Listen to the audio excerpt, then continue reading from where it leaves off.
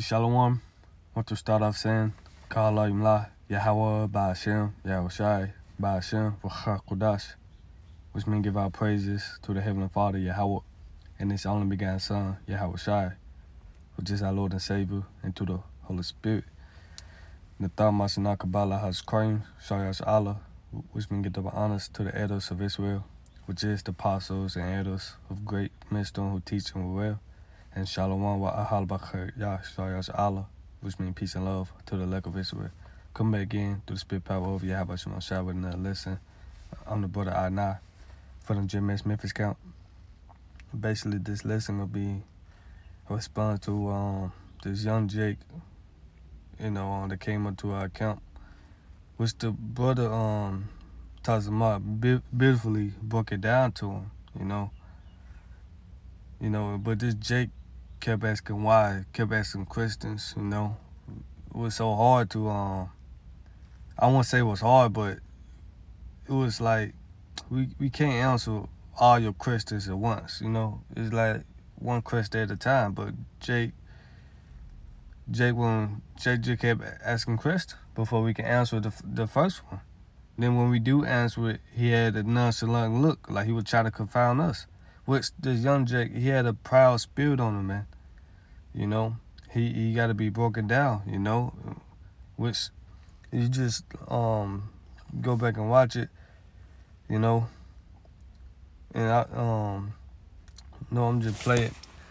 I'm just break this part down. Seemingly they can do anything they want. No, I'm saying that like I know what you're saying. I know what you're saying.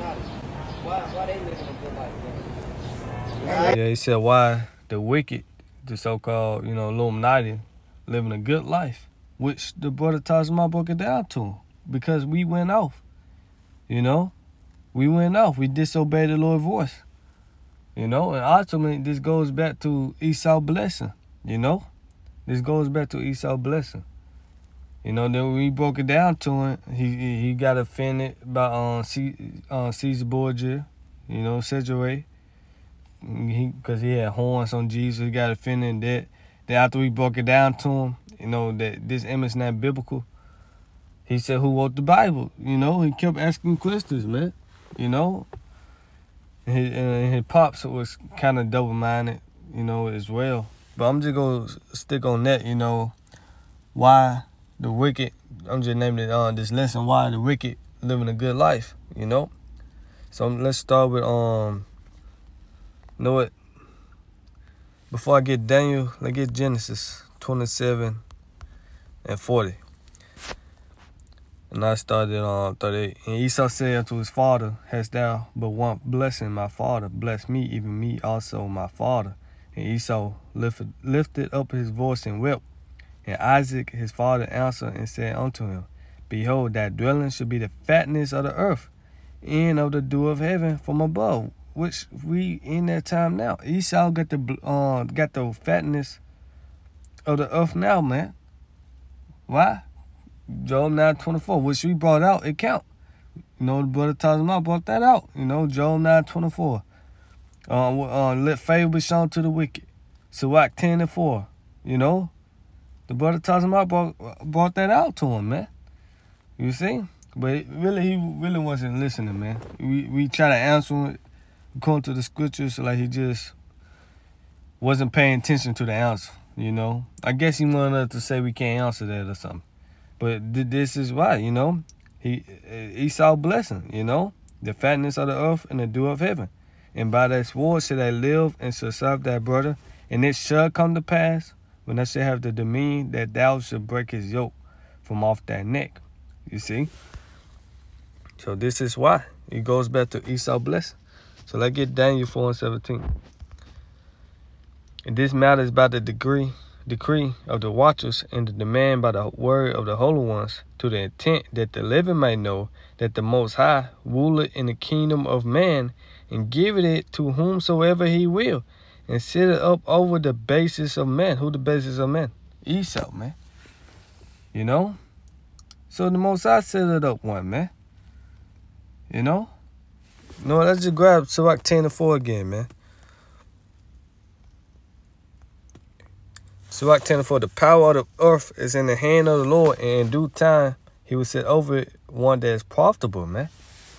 You see, in due time, you know, he gonna set one over it that is profitable, and it's gonna be Yahushua, his kingdom, man, our Lord and Savior, man. But the power of the earth is in the hand of the Lord, man. He do what he want. You see? Now let's grab Psalms 73 and 3. For I was envious at the foolish when I saw the prosperity of the wicked. And this is Jake. You know, Jake is still envious at the wicked. Cause not Jake, but Esau got the big houses, got money, they prosper. You know why? Because this is hey, we in that kingdom now. We in that heaven now. Esau heaven is our hill. But guess what? Our heaven gonna be that hill. It go flip. Changing places, man. You see? We in Esau blessing now, man. That's why they living a good life. And even the I'm gonna say 2/3 Edomites. Salakia. Even the 6-pack, you know, the average 6-pack Joe Edomite, you know, they still catching hell, man. You know? The elites, the Rothschilds, you know, hey, they in their heaven now, man. So hey, this is their time to live it up, man. You know? And this, hey, it's prophecy, man. You know? Why is the wicked living a good life? Because it's prophecy. The Most High set it up that way. So they can be destroyed, man. All right, let's jump down on this. You see? Let me see. Cause we were talking about they worship devils and they still doing good. You understand? Let favor be shown to the wicked. You know, Isaiah. Let me see.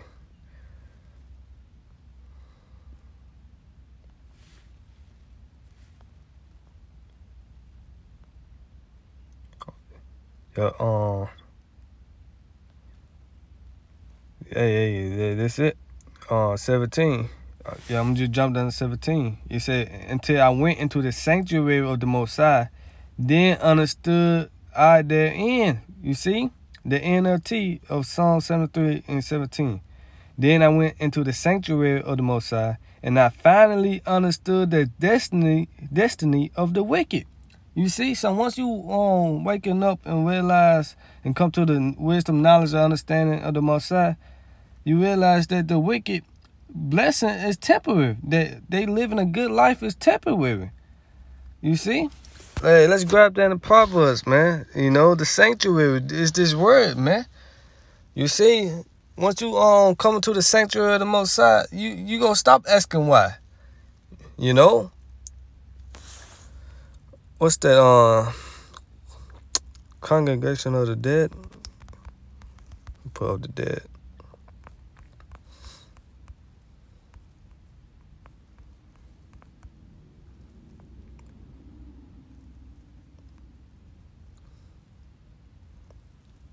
Proverbs 21:16. The man that went out the way of the understanding should remain in the congregation of the dead, man.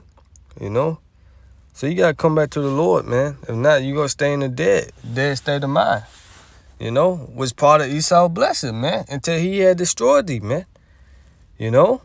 So until I went to the sanctuary of the Most High, then understood I the end. Right? We finally understood the end game, you know, the plan of the wicked. It says, surely thou didst set them in the slippery places that casted them down into destruction. How are they brought into desolation? It's in a moment. They are utterly consumed with terrors. It's a dream when one waketh. So, O Lord, when thou awakest, thou shalt despise their images. Their image, man.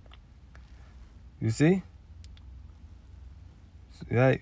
And let me just read the NLT. It said, truly you put them on a slippery path and sent them over the cliff to destruction. In an instant, they are destroyed, completely swept away by terrors. When you arise, O Lord, you will laugh at their silly ideas as a person laughs at dreams in the morning. And that's beautiful, man. You see? Because it said Esau is the end of the world and Jacob is the beginning of it. Follow it, man. Esau's blessing is temporary. Jacob's blessing is eternal, you know? An everlasting blessing, man. You see? That we gonna live good forever. Not E. You see? So, right, let's get on Daniel. Because brother brought out, we transgressed the laws of the Most High. So, let's on Daniel 9:9. To the Lord our power belongeth mercies and forgiveness, though we have rebelled against him. Neither have we obeyed the voice of the Lord our power to walk in his laws, which is set before us by his servants, the prophets. Yeah, all Israel have transgressed that law, even by departing, that they may not obey that voice. Therefore the curse is poured upon us in the earth that is written in the law of Moses, the servant of the Most High, because we have sinned against him. So what is that curse? Deuteronomy 28, the law of Moses, right? Which is the Most High law, you know, Yahweh Shema Shai. But let's read 15. I'm going to jump down. Deuteronomy 28:15. But it shall come to pass, if thou wilt not hearken unto the voice of the Lord thy power to observe, to do all his commandments and his statutes, which I command thee this day, that all these curses should come upon thee and overtake thee. And what was one of the curses? Jump down to, I think, verse 40.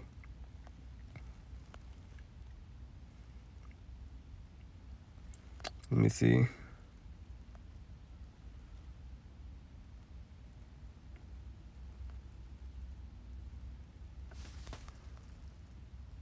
Deuteronomy 28:48. Therefore shall they serve thy enemies, which the Lord Yahweh shall send against thee, in hunger and in thirst. Right, we gotta pay for water and shit, man.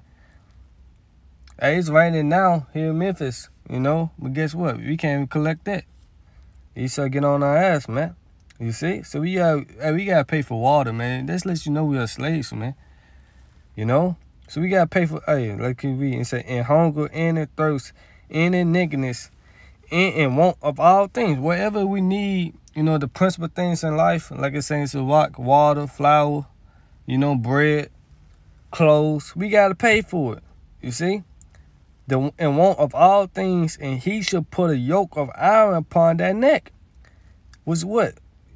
Jacob and Esau, right? Esau blessing until he had destroyed thee, right? Upon that neck until he have destroyed thee, man. Same thing that Genesis 27 and 40 say. And by the sword shall they live, and shall serve their brother, and it shall come to pass when thou shalt have the dominion. And Esau have the dominion now. Job 9:24, right? That thou shalt break his yoke from off that neck, right? Esau broke that yoke, but guess what? It's still on us mentally. Because Jake's still a homeborn slave, man. You know? you see?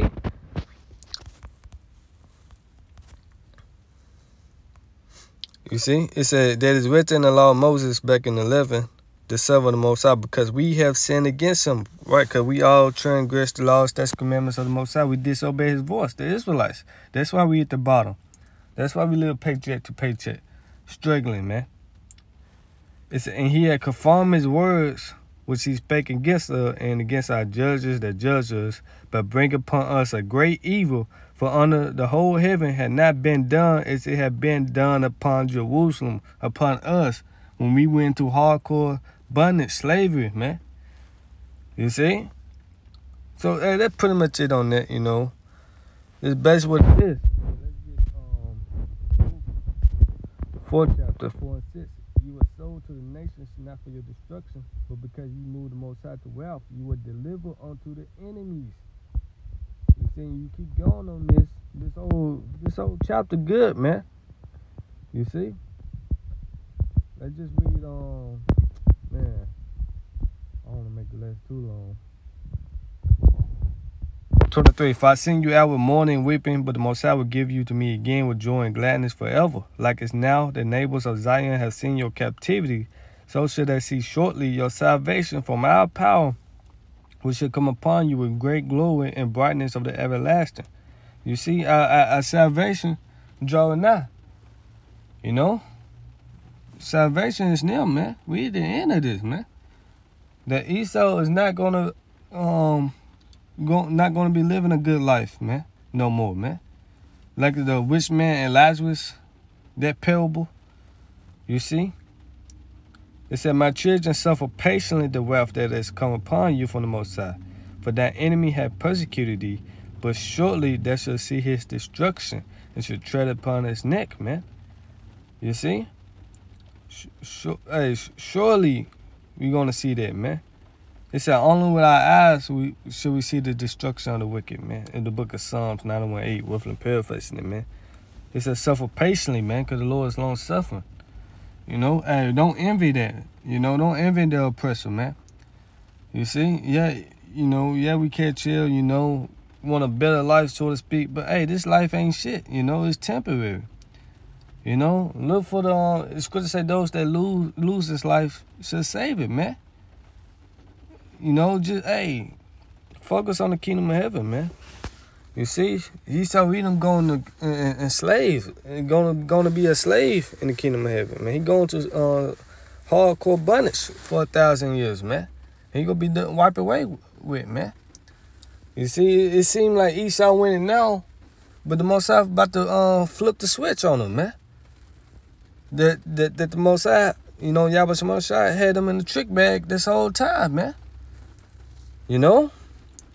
So with that, I hope you was edified. You going on that, man, about how this young Jake can put him on it.